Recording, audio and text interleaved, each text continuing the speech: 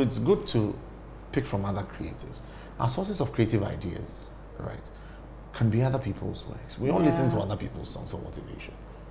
One person does not have it all. That's what I'm saying. We're unique in our own ways, but you see, it is when our uniquenesses come together that multiplicity, that is where the beauty is seen.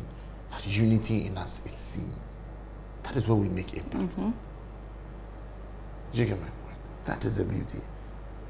Collaborations, that is what our people should learn and realize. That is the way to forge ahead.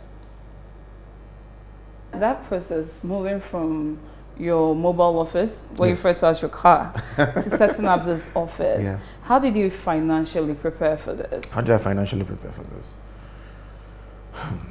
Charlie, when I'm looking for anything, I go and ask for the price. When I see something I like it, I go and ask for the price. I go back and talk to the one who sent me to do this. You talk to your God? I don't talk to my God, I talk to God. Okay. There's only God. Yeah, one God. There's God. He set me to do this. Yeah.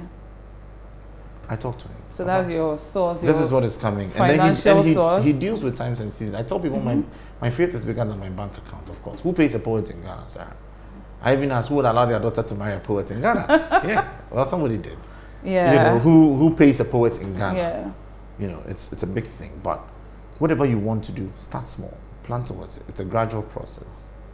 You know, and divine provision is just made when the timing is right. Look, when the timing is right, divine provision is made. Sarah, I need help. I come to you. Oh, Sarah, Nana, what do you need help with? Sarah, I want to buy a set of drums. How much will they cost? They cost 18,000 Ghana cedis. Do I expect you to carry 18,000 Ghana cedis and just give us? You won't even do that. If I came to you, Sarah, I need your help. Nana, what do you need? I need to buy drums.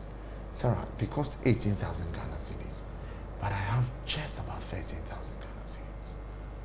You won't think twice. You give me the 5. Yeah. Because I've made some effort. You have seen some effort being made. What does that tell you? It means this person is serious. You're serious about it. Thank you very much. And then, you know, help will be given. And so I believe that whatever you choose to do, please take the step. You know, take that step too. You have to take the risk. Be bold. Just do it. Just do it. And then divine provision. Divine provision will be made. Awesome.